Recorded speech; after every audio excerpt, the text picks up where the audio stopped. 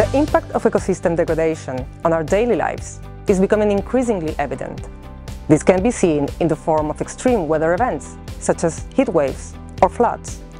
It can also be seen in the systematic scarcity of water or less productive soils. These changes affect the well-being and social equity conditions of current and future generations. These changes also affect businesses and their operating conditions.